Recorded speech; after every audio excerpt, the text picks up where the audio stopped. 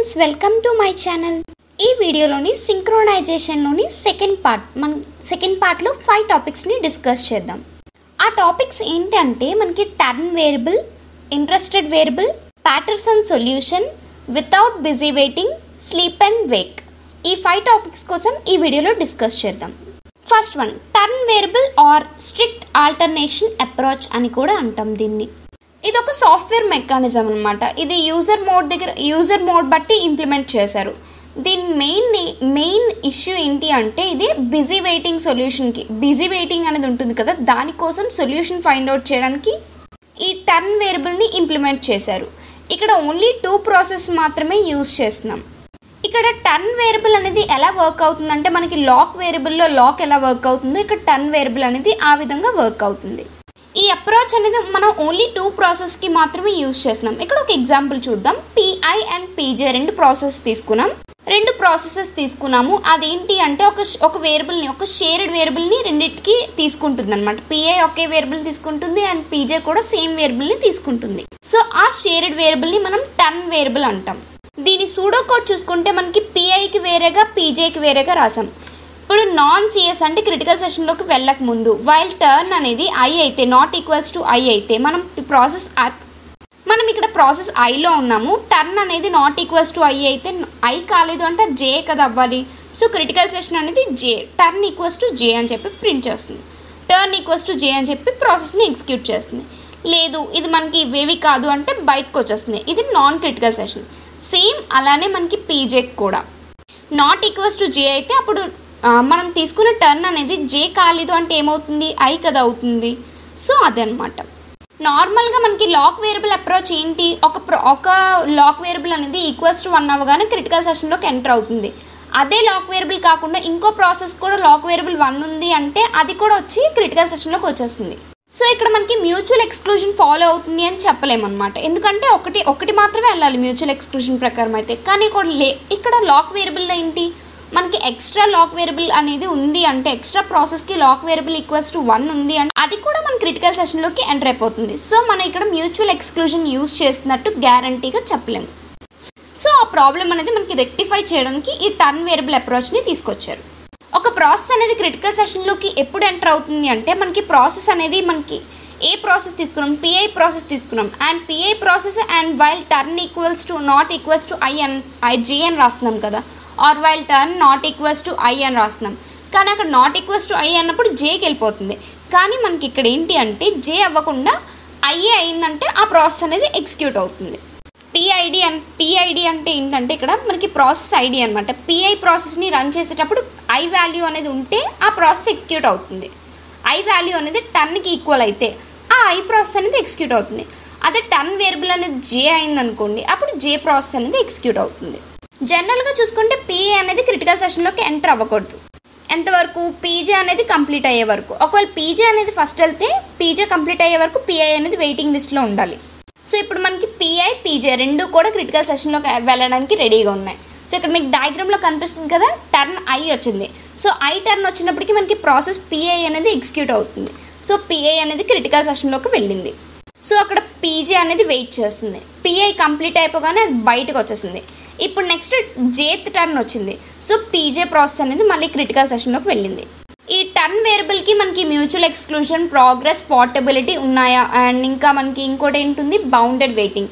ఇవి ఉన్నాయా లేదు చూసుకుంటే మ్యూచువల్ ఎక్స్క్లూజన్ అనేది టర్న్ వేరియబుల్లో వర్క్ అవుతుంది. ఎలా అంటే ఒక ప్రాసెస్ అనేది కంప్లీట్ అయ్యాక ఇంకో ప్రాసెస్ అనేది వెళ్తుంది.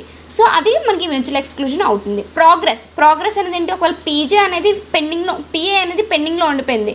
సో పీజే అనేది నెక్స్ట్ ఎగ్జిక్యూట్ చేయగలదా, చేయలేదు. సో మనకి పిఐ కంప్లీట్ అయితేనే పీజే అనేది ఎగ్జిక్యూట్ అవుతుంది. సో ఈ ప్రోగ్రెస్ అనేది టర్న్ వేరియబుల్లో మనం యూజ్ చేయట్లేదు. Next one, bounded waiting. And pi execute అయ్యే వరకు పీజే అనేది వెయిటింగ్ లిస్ట్లోనే ఉంటుంది. సో బౌండెడ్ వెయిటింగ్ కూడా ఇక్కడ మనకి వర్క్ అవుతుంది. Next one, portability. ఇది ఒక ప్యూర్ సాఫ్ట్వేర్ మెకానిజం అనమాట. ఇది మనకి యూజర్ మోడ్ మీద ఇంప్లిమెంట్ చేశారు. దీనికి ఆపరేటింగ్ సిస్టమ్ మీద ఆపరేట్ చేయాలంటే దీనికి ఏ స్పెషల్ ఇన్స్ట్రక్షన్స్ కూడా అక్కర్లేదన్నమాట. నెక్స్ట్ టాపిక్ వచ్చేసి ఇంట్రెస్టెడ్ వేరియబుల్ మెకానిజం.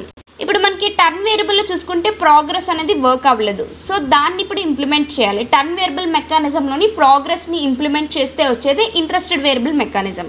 ప్రోగ్రెస్లో ఏంటి, ఒక ఒక ప్రాసెస్కి దానికి ఇంట్రెస్ట్ లేకపోతే అక్కడ ఆగిపోతుంది, అది మనకి క్రిటికల్ సెషన్లోకి వెళ్ళట్లేదు, నెక్స్ట్ ప్రాసెస్ని పంపించేస్తుంది. సో అలా జరగకుండా దానికి ఇంట్రెస్ట్ వచ్చి వెళ్ళేటట్టు చేస్తుంది అనమాట ఇంట్రెస్ట్ వేరియబుల్ మెకానిజం అనేది. ఇప్పుడు క్రిటికల్ సెషన్ అనేది ఖాళీగా ఉంది, ఒక ప్రాసెస్ వెయిట్ చేస్తుంది వెళ్ళాలా వద్దా అన్నట్టు, ఇంకో ప్రాసెస్ రెడీగా ఉంది.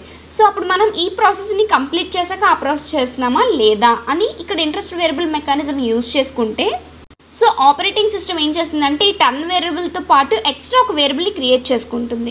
సో అప్పుడు ఏంటి, ఆల్రెడీ వెయిటింగ్ లిస్ట్లో నేను అది వెళ్ళాలా వద్దా అని ప్రాసెస్ వెయిట్ చేస్తుంది కదా, దానికి ఆ ఎక్స్ట్రా వేరియబుల్ అనేది అసైన్ చేసుకుంటుంది.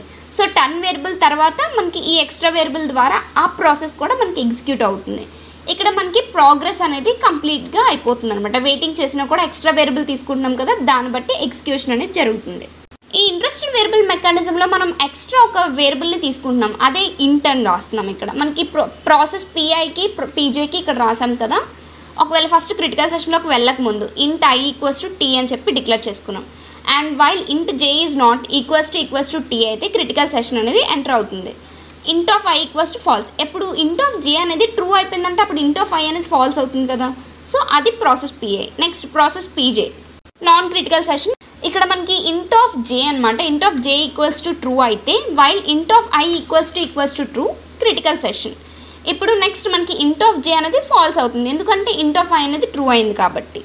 ఇక్కడ ఈ మెకానిజంలో చూసుకుంటే మనం ఇంట్రెస్టెడ్ వేరియబుల్ని యూజ్ చేసాం. ఇంట్ ఆఫ్ ఐ ఇంట్ ఆఫ్ జే అని ఇచ్చాం కదా, అది ఇంట్రెస్టెడ్ వేరియబుల్.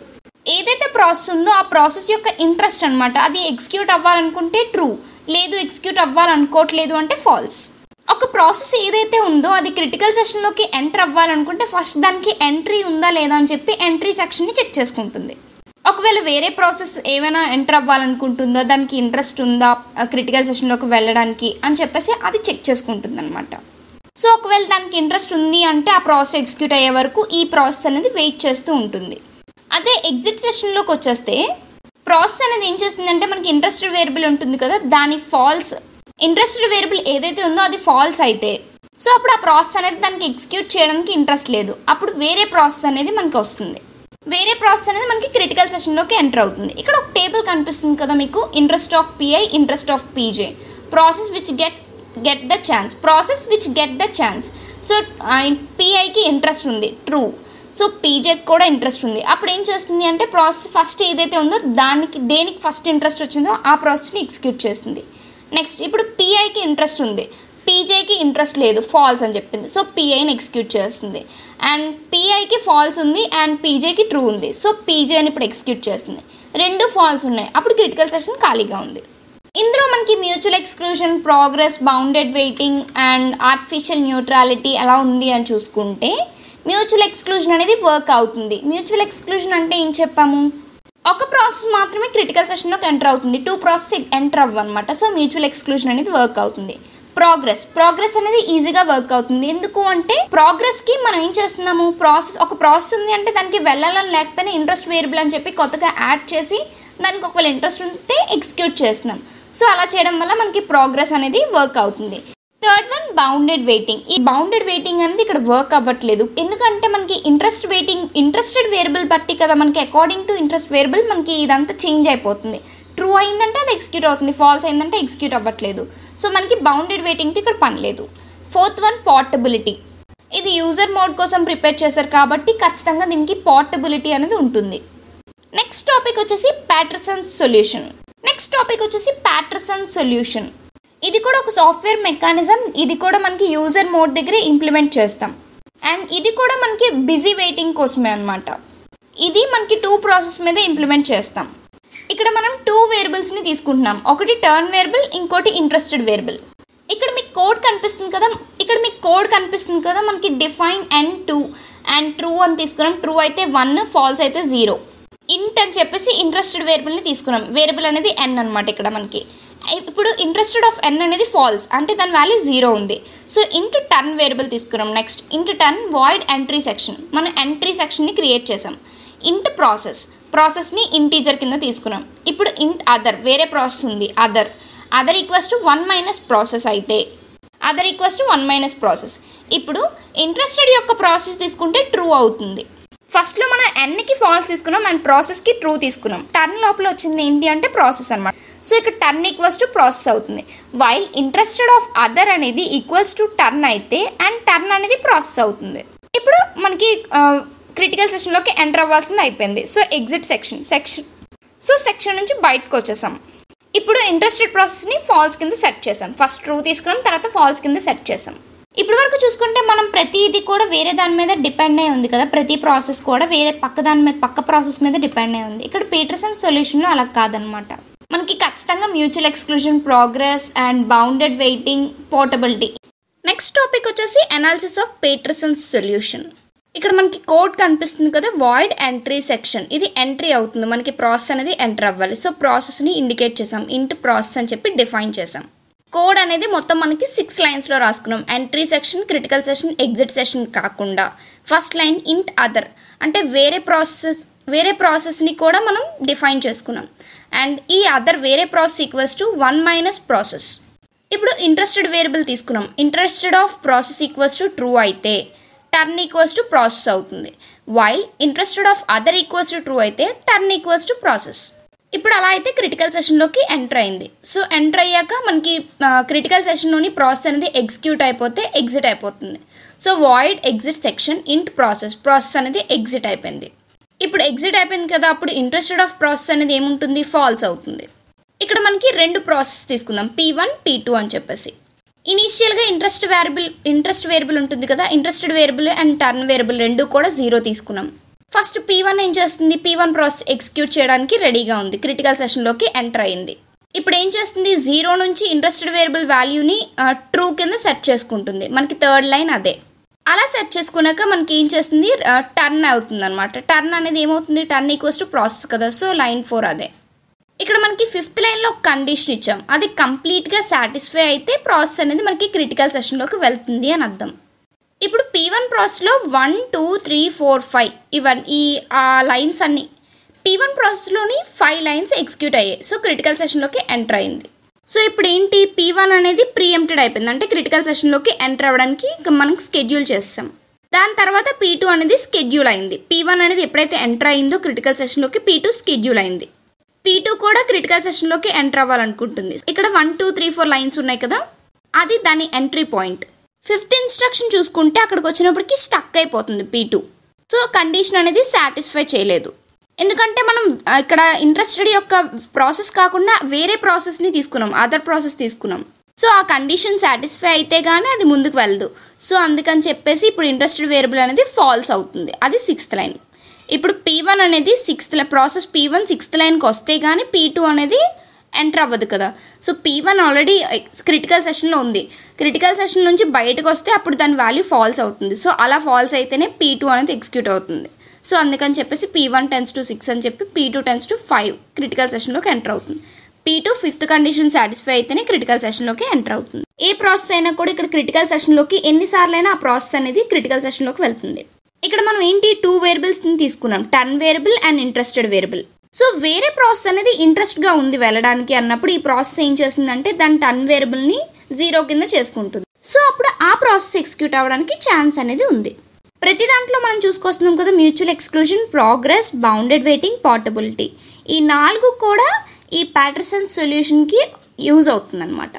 ఈ 4 కండిషన్స్ కూడా మనకి ఈ ప్యాటర్సన్ సొల్యూషన్కి సాటిస్ఫై అవుతుంది. నెక్స్ట్ టాపిక్ వచ్చేసి synchronisation mechanism without busy waiting. ఇప్పటి వరకు మనం ప్రతి దానికి చేసిందన్నీ కూడా బిజీ వెయిటింగ్ వస్తుందనే కదా ఇవన్నీ సాల్వ్ చేసుకుంటూ వచ్చాం. ఇప్పుడు బిజీ వెయిటింగ్ లేకుండా సింక్రోనైజేషన్ ఎలా చేస్తున్నాం అనేది ఈ టాపిక్. ప్రతిసారి మనం చూసుకుంటే మ్యూచువల్ ఎక్స్క్లూజన్ అనేది ఒకవేళ బిజీ వెయిటింగ్ వస్తే వెయిట్ చేసి ఒక్కొక్క ప్రాసెస్ని ఎగ్జిక్యూట్ చేయడం చూసాం కదా. ఇక్కడ అలా కాకుండా బిజీ వెయిటింగ్ లేదు మనకి. ఇక్కడ CPU అనేది బిజీగా ఉన్నప్పుడే మనం వెయిట్ చేస్తాం. ఇక్కడ CPU బిజీగా లేదనుకోండి, అప్పుడు ఏం చేస్తుంది, CPU ఎప్పుడు బిజీ అవుతుంది, లూప్ కండిషన్ అనేది వర్క్ అయింది అనుకోండి, ప్రతిసారి ఆ లూప్ రన్ అవుతూ ఉన్నప్పుడు మనకి CPU బిజీగా ఉంటుంది. అప్పుడు ఆ వైల్ కండిషన్ అంతా సాటిస్ఫై అయ్యే వరకు మనకి ప్రాసెస్ అనేది వెయిట్ చేయాలి క్రిటికల్ సెషన్లోకి ఎంటర్ అవ్వకుండా. ఈ సింక్రొనైజేషన్ మెకానిజంలో ఎక్కడ చూసుకున్నా కూడా మనకి బిజీ వెయిటింగ్ అనేది ఉంటుంది. దానివల్ల మనకి చాలా ప్రాబ్లం అనమాట. ఒకవేళ ప్రాసెస్కి హై ప్రయారిటీ ఉన్నా కూడా అది లోపలికి వెళ్ళడానికి లేదు, ఒకవేళ లో ప్రయారిటీ ఉన్నా లోపలికి వెళ్ళడానికి లేదు. ఇక్కడ మనకి ప్రియారిటీ ఇన్వర్షన్ ప్రాబ్లం కూడా వస్తుంది. ఇక్కడ మెయిన్ ఏంటి అంటే మనకి క్రిటికల్ సెషన్లోకి వెళ్ళాలి అనుకోండి ఒక ప్రాసెస్, దానికి హై ప్రయారిటీ ఉంది కానీ అది వెళ్ళలేదు, ముందు ప్రాసెస్ ఎగ్జిక్యూట్ అవుతుంది, అది ఆగిపోయి హై ప్రయారిటీది అవ్వాలి నార్మల్ స్కెడ్యూలింగ్ ప్రకారం అయితే. కానీ అలా జరగకుండా ఆ ప్రాసెస్ కంప్లీట్ అయ్యే వరకు హై ప్రయారిటీ ఉన్నా కూడా అది వెయిట్ చేయాల్సి వస్తుంది. సో వీటికి ఏంటి అంటే మనకి ప్రాపర్ సొల్యూషన్ కావాలి కదా, busy waiting and priority inversion రెండు కూడా లేకుండా మనకి సొల్యూషన్ అనేది జనరేట్ అవ్వాలి. దానికి మనం వేరే ఒక మెకానిజం వాడుతున్నాం, అదే sleep and Wake. Next topic వచ్చేసి స్లీప్ అండ్ వేక్. దీన్నే మనం ప్రొడ్యూసర్ కన్జ్యూమర్ ప్రాబ్లం అని కూడా అంటాం. ఇది ఒక బేసిక్ మోడల్. ఇప్పుడు దీనికోసం తెలుసుకుందాం అసలు స్లీప్ అంటే ఏంటి, వేక్ అంటే ఏంటి. మనకి 2 సిస్టమ్ కాల్స్ ఉన్నాయి, ఆ రెండింటిని మనం స్లీప్ ఒకటి వేక్ ఒకటి అంటాం. ఇక్కడ మనం స్లీప్ సిస్టమ్ కాల్ని కాల్ చేసుకున్నాం అనుకోండి, అక్కడ ప్రాసెస్ అనేది ఏమవుతుందంటే బ్లాక్ అవుతుంది. అదే వేక్ సిస్టమ్ కాల్ని కాల్ చేసుకున్నాం అనుకోండి, అక్కడ ప్రాసెస్ అనేది బ్లాక్ స్టేట్ నుంచి రన్నింగ్ స్టేట్లోకి వస్తుంది అనమాట. ఇక్కడ మనకి పాపులర్గా ఎగ్జాంపుల్ ఉంది ఈ స్లీప్ అండ్ వేక్కి. అదేంటి అంటే ప్రొడ్యూసర్ కన్జ్యూమర్ ప్రాబ్లం. ఎందుకు ప్రొడ్యూసర్ కన్జ్యూమర్ ప్రాబ్లం అని దీన్ని అంటున్నామంటే ఆ ఎగ్జాంపుల్లో మనకి ఇది బాగా యూజ్ అవుతుంది. ఈ ప్రొడ్యూసర్ కన్జ్యూమర్ ప్రాబ్లం అనేది మనకి స్లీప్ అండ్ వేక్ మెకానిజంకి చాలా దగ్గరగా ఉంటుందన్నమాట. అందుకే దీన్ని ప్రొడ్యూసర్ కన్జ్యూమర్ ప్రాబ్లం అని కూడా అంటాం. దీని కాన్సెప్ట్ అనేది చాలా ఈజీగా ఉంటుంది. సో ఇప్పుడు ఇక్కడ ఏంటి అంటే క్రిటికల్ సెషన్లోకి ఒక ప్రాసెస్ అనేది వెళ్ళాలి. ఆ ప్రాసెస్ అనేది వెళ్ళాలి అంటే ఫస్ట్ చూస్తుంది కదా, క్రిటికల్ సెషన్ అనేది ఖాళీగా ఉంటే ఆ ప్రాసెస్ వెళ్ళి ఎగ్జిక్యూట్ అవుతుంది. లేదు ఖాళీగా లేదు అంటే ఆ ప్రాసెస్ ఏం చేస్తుందంటే స్లీప్ అయిపోతుంది అనమాట. క్రిటికల్ సెషన్ అనేది ఖాళీగా లేదు అంటే ఆ ప్రాసెస్ ఏం చేస్తుందంటే ఆ స్లీప్ కండిషన్లోకి వెళ్ళిపోతుంది. అండ్ ఎప్పుడైతే క్రిటికల్ సెషన్లో ప్రాసెస్ అనేది ఎగ్జిక్యూట్ అవుతుంది అని తెలుస్తుందో, కంప్లీట్ అయిపోతుంది అని దీనికి తెలిసినప్పుడు ఇది మళ్ళీ వేకప్ అయ్యి ఆ ప్రాసెస్ అనేది వేకప్ అయ్యి మనకి క్రిటికల్ సెషన్లోకి ఎంటర్ అవుతుంది ఆ ప్రాసెస్. ఇది స్లీప్ అండ్ వేక్. ఇక్కడ మనకి ప్రొడ్యూసర్ కన్జ్యూమర్ ప్రాబ్లంలో ఎలా వర్క్ అవుతుందో ఒకసారి చూద్దాం. మనకి ఇక్కడ 2 ప్రాసెసెస్ ఉన్నాయి. ఒక ప్రాసెస్ ఏం చేస్తుందంటే అంతా రాయాల్సినవన్నీ రాస్తుంది. ఇంకో ప్రాసెస్ ఏం చేస్తుందంటే రీడింగ్ ప్రాసెస్ అనమాట. అది ఒకటి రీడింగ్ ప్రాసెస్, ఒకటి రైటింగ్ ప్రాసెస్. ఏ ప్రాసెస్ అయితే అన్ని రాస్తుందో దాన్ని ప్రొడ్యూసర్ అంటాం, అండ్ ఏ ప్రాసెస్ అయితే అన్ని చదువుతుందో దాన్ని కన్జ్యూమర్ అంటాం. ఈ రెండు కూడా మనకి చదవడానికైనా రాయడానికైనా బఫర్ని యూజ్ చేస్తుంది. ఇక్కడ మనకి ఈ కోడ్ అనేది mainly sleep and Wake mechanism base చేసుకొని వర్క్ అవుతుంది. ఇక్కడ మీకు కనిపిస్తుంది కదా, కోడ్ అనేది ఫస్ట్ n అని చెప్పి దానికి 100 వాల్యూ ఇచ్చాం, డిఫైన్ చేసాం. తర్వాత కౌంట్ ఈక్వల్స్ టు 0. ఇప్పుడు మనం ఫస్ట్ ప్రొడ్యూసర్ ఫంక్షన్ రాస్తున్నాం, వాయిడ్ ప్రొడ్యూసర్, వాయిడ్ అంటే ఏ వాల్యూ రిటర్న్ చేయట్లేదు, అండ్ వాయిడ్ కన్జ్యూమర్, వాయిడ్. మనకి ఇక్కడ ఫస్ట్ ఫంక్షన్ ఏం తీసుకున్నాం, ప్రొడ్యూసర్ ఫంక్షన్ తీసుకున్నాం. ప్రొడ్యూసర్ అనేది ఏం చేయాలి, రాస్తుంది అని చెప్పాం కదా. So void producer of void ఇంట్ ఐటమ్ వైల్ ట్రూ అయితే, ఐటమ్ అనేది ట్రూ అయితే item equals to produce item. ఏదైతే ఐటమ్ ఉందో అది ప్రొడ్యూస్ ఐటంలోకి రాస్తున్నాం అనమాట, అంటే ఐటమ్ని అది ప్రొడ్యూస్ చేస్తుందని. ఇప్పుడు కౌంట్ ఈక్వల్స్ టు n అయితే మనం బఫర్ వాల్యూ ఎంత ఇచ్చాము, 100 కదా ఇచ్చాము. సో 100 అనేది ఈక్వల్ అయిపోతే అక్కడ మనకి అంటే క్రిటికల్ సెషన్ ఖాళీ లేదు అని. సో అప్పుడు ఆ ప్రాసెస్ ఏమవుతుందంటే స్లీప్ అయిపోతుంది. సో స్లీప్ ఫంక్షన్ ఇక్కడ రాసాం. Next insert item. ఇప్పుడు ఐటమ్ని ఇన్సర్ట్ చేసాం, అంటే ఇప్పుడు మనకి కౌంట్ అనేది 100 కాదు. సో అప్పుడు ఏం చేస్తున్నాం, ఐటమ్ని ఇన్సర్ట్ చేసాం. అప్పుడు ఐటమ్ అనేది బఫర్లోకి ఇన్సర్ట్ అయింది. సో ఇప్పుడు కౌంట్ తీసుకున్నాం, count equals to count plus 1 increment చేసాం కౌంట్ వాల్యూని. బఫర్లోకి వెళ్ళాక బఫర్ వాల్యూ అనేది ఇప్పుడు 90లో సేవ్ అయింది అనుకోండి, తర్వాత బఫర్ వాల్యూ 91కి వస్తుంది అనమాట. ఒకవేళ కౌంట్ ఈక్వల్స్ టు 1 అయితే మనకి వేకప్ అవుతాం, ఎందుకంటే మనకి ఖాళీగా ఉంది. సో క్రిటికల్ సెషన్ ఖాళీగా ఉంది కాబట్టి వేకప్ అవుతుంది. ఇదంతా ప్రొడ్యూసర్ ఫంక్షన్. నెక్స్ట్ కన్జ్యూమర్ ఏం చేస్తుంది, so void consumer of void ఇంట్ ఐటమ్ వైల్ ట్రూ సేమ్. ఇప్పుడు ఒకవేళ కౌంట్ ఈక్వల్స్ టు 0 అయితే మనకి 0 అన్నప్పుడు బఫర్ అనేది స్లీప్ నుంచి వేకప్కి రావాలి. కౌంట్ ఈక్వల్స్ టు 0 అయింది, సో మనకి క్రిటికల్ సెషన్ ఖాళీగా ఉంది. సో కన్జ్యూమర్ ఏం చేస్తుందని చెప్పాము, రీడ్ చేయాలి. సో రీడ్ చేయాలి కాబట్టి ఇక్కడ మనకి ఏంటి, కౌంట్ ఈక్వల్స్ టు 0 ఉంది, ఒక ప్రాసెస్ కూడా రన్ అవ్వట్లేదు, అక్కడ రీడ్ చేయడానికి ఏం లేదు. సో మళ్ళీ అది స్లీప్ కండిషన్లోకి వెళ్ళిపోతుంది. ఇక్కడ కౌంట్ అనేది 0 లేదు, అప్పుడు ఏం చేస్తామంటే item equals to remove ఐటమ్ని remove చేస్తాం. Count equals to count -1. ఒకవేళ ఉంది అంటే ఒక్కొక్క దాన్ని రిమూవ్ చేసుకుంటూ వస్తాం కాబట్టి తగ్గిస్తున్నాం, -1 చేస్తున్నాం. ఒకవేళ కౌంట్ అనేది ఈక్వల్స్ టు n అయితే సో అప్పుడు వేకప్ వాడుతున్నాం, ప్రొడ్యూసర్ని వేకప్ చేస్తున్నాం అనమాట. అన్నీ అయిపోయి అన్నీ చదివేశాను అని చెప్పేసి ఇంకా నెక్స్ట్ నువ్వు పంపించు అన్నట్టు వేకప్ అవుతుంది ప్రొడ్యూసర్ కోసం. Wake up of producer. Consume item of item. ఇది ఏం చేసిందంటే అన్ని కన్జ్యూమర్లో ఉన్న ఐటమ్స్ అన్నీ కూడా రీడ్ చేసింది, కన్జ్యూమర్లో ఉన్న ఐటమ్స్ అన్నీ కూడా చదివేసింది. ఇది కోడ్ అనమాట. ఇది స్లీప్ అండ్ వేక్ అనమాట. Thanks for watching friends. Please subscribe my channel and please support me. Thank you very much.